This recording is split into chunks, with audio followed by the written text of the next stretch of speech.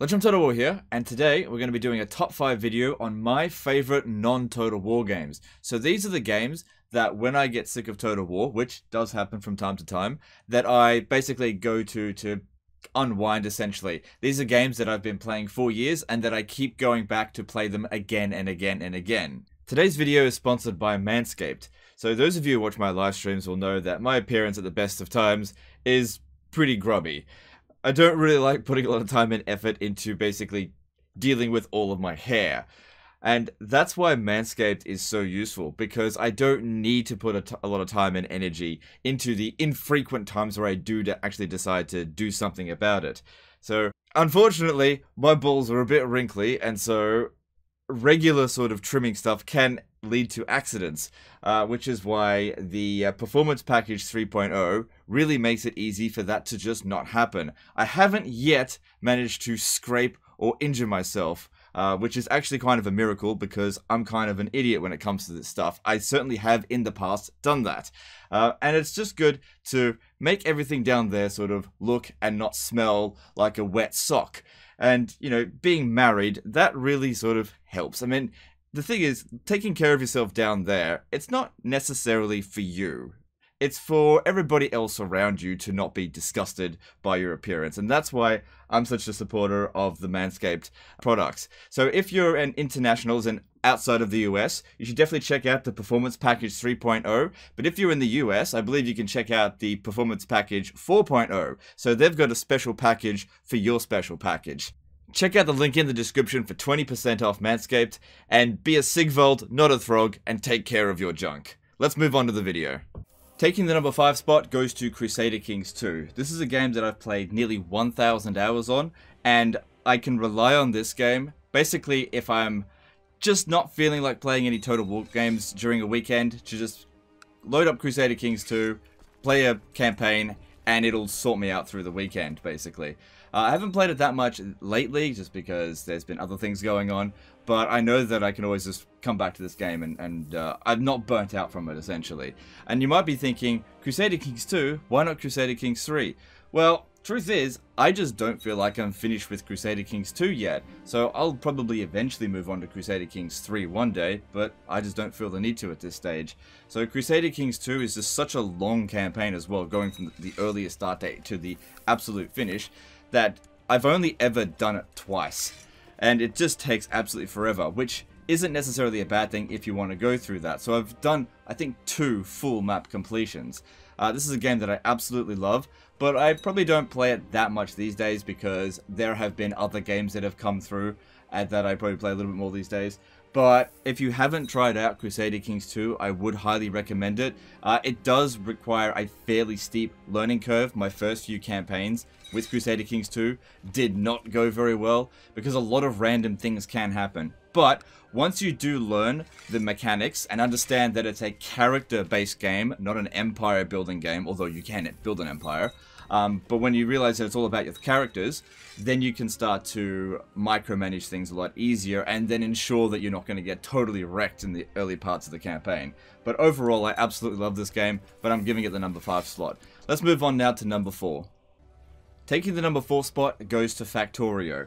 So this is a game that when I first saw it, I instantly knew, oh my god, I'm going to sink in thousands of hours into this game. But I didn't realize how many hours I would actually sink in. Currently on my Steam profile, it says that I've clocked 6,371 hours on this game. The only other game on my Steam profile that I've clocked more hours on is actually Total War Warhammer 2. And for quite a long time, I had more hours clocked on Factorio than Warhammer 2. But that's largely because this game came out before it. So in one playthrough alone, I think I clocked about 5,000 hours in this game because I just played it so much. I played it to the point where I actually ended up breaking the game and the save file just couldn't load anymore. There was just so much stored crap that I actually broke the numbering system. So I've done it before in Total War games, but I did an integer overflow in this game where I stored so much copper plates that it would actually exceeded 2.14 billion. and the game couldn't count it, and it broke the save file permanently, and I couldn't load the save file any further. But of course, that was such an extreme amount. It took thousands and thousands of hours in order to reach that point. So it's definitely not really an indictment of this game, because nobody would really get to that extent. And all I had to do to prevent that from happening was just not store so much copper. But this is such an amazing game, and I really can't flaw it in any way. Obviously, the graphics might turn some people off, but it runs so smoothly, you know, until you've got a factory the size of bloody New York, which is basically what I had. You know, I had a train system that I could get on from one end, and I could ride it for about half an hour before I actually got to the end system. It was that big. It was just absolutely massive. And all the time, aliens were constantly attacking, and the game was just loading in like billions of these bloody creatures and getting killed constantly. And all of these things were running all simultaneously. And I would quite often leave this game running overnight, just because it was just sitting up there mining millions and millions of ores and doing things automated. I absolutely love this game, and that's why it's getting the number 4 spot on this list. Let's move on now to number 3. Taking the number 3 spot goes to Ark Survival Evolved. Now, this is the game that I've got the 3rd most number of hours on clocked on Steam. So, I've clocked 4,370 hours on Ark Survival Evolved, and unlike with Factorio, where a lot of that was AFK hours, pretty much none of that is AFK hours, because you turn your eye for a second on Ark Survival Evolved and you could just die. Now, back in 2015 and 16, where I first got into this, I was heavily addicted to Ark Survival Evolved because I got into official servers. I had a clan. Shout out to anybody who was in the original Legends Legion, and we dominated a server for a short time. Anyway, I no longer play official servers because I don't have that kind of time to dedicate to it. It was literally a full-time job. Now, basically what I do is I just play single player with my wife. We just play whenever we feel like it. We play it for a couple of hours and then we log off. We've got a game running that we've been playing since last year, and we just come on, do a couple of things, and then get back to work, essentially. This is our unwind time. But it's something that I really enjoy playing by myself and also with other people. And as many of you guys know, I'm not much of a multiplayer person. But this is also something really good that my wife actually really enjoys to play with me, because I can't really get her into Total War, but I did actually get her into Ark Survival Evolved, and now quite often I find her watching the Ark Survival Evolved YouTubers because she enjoys this stuff more than Total War. But I think the main thing that I love about Ark Survival Evolved, apart from the fact that it's a bit of a buggy mess, which, you know, like Total War games, that seems to attract my attention, is that the game doesn't really hold your hand, and in fact, it just dumps you on the island and then you just do whatever you want. And I really love games that just don't hold your hand and allow you to explore the world, gather whatever you want, and just give you tons of stuff to do. Not everything is enjoyable, and sometimes this game is incredibly frustrating, but a lot of the time that getting something very difficult done can be very rewarding, and Ark Survival Evolved provides those experiences in abundance. And that's why it's getting the number 3 spot on this list. Anyway, that's the end of this one, so let's move on to number 2. Taking the number 2 spot goes to Skyrim. Now, on my Steam library list, this game actually has the lowest number of hours out of this top 5 list. I've only got 526 hours on this game, and the reason for that is because I only fairly recently got into Skyrim. Those other games I've been playing for years, but Skyrim I only recently discovered. Even though I've been very much aware of it since 2011, I never got it at the time. So I've been mostly clocking up those hours over the past year, and of course I'm more busy these days than I was in 2015, but I imagine I'm still going to clock more hours on this game, and I probably will one day hit that 1,000 hour mark. Now the funny thing is, after 520 hours of this game, I haven't even come close to actually finishing it in terms of the main storyline. In fact, I've barely even done any of it. All I do is the basic stuff, opens up the world, and then I just go and do my own thing. And most of the time I just end up going around securing as much loot and being a kleptomaniac, and then just stashing it all in my house. I don't know what it is about me when it comes to RPG games, but I just like being an absolute klepto and stealing everything that everybody owns, seeing what I can get away with, and then just stashing it in my basement. Many of you guys have seen and had a good laugh at the pile of gold that I have stored on one of my playthroughs there, which is both my shame and my pride. In fact, sometimes I'm sitting there piling gold on my gold pile, and my wife comes in, and it's just like pure shame on her face, because she knows what I'm like, but at the same time, it's just me to the extreme, basically. And this game satisfies that aspect of me to the extreme. I like a game that doesn't hold my hand and just lets me do whatever I want. Many people do say that Skyrim isn't as good as the older Elder Scrolls game, but again, Skyrim is the first Elder Scrolls game that I've ever played, and maybe one day I'll play those other ones, but I just haven't yet. But yeah, Skyrim's introduction into my Steam library has definitely made me excited for future iterations of Elder Scrolls games, and I might even cover Elder Scrolls 6 on the channel. Maybe even we'll do a live stream of Skyrim one day, because it is a ton of fun. I just love all the different things that you can do. Some of the amazing stories that I've encountered in this game, just like bugs and stuff. One time, one of the funniest things I ever saw happen in a video game was when a dragon landed. I was trying to chase the dragon because I wanted to kill it, and a giant got on its back, and then the dragon flew off into the sunset. And I just couldn't believe this giant riding a dragon. It was ridiculous. And it only ever happened once. But I'm sure shit like that happens all the time in Skyrim, because this game is full of bugs, but none of the bugs are truly game-breaking. It's just like, well, that's just not polished. But at the same time, it's like, because the game is so freeform, it allows for that kind of stuff to happen. That's the primary reason why I love this game so much. Anyway, let's move on now to the #1 game that I think is my favorite non-Total War game. Taking the #1 spot goes to Anno 1800.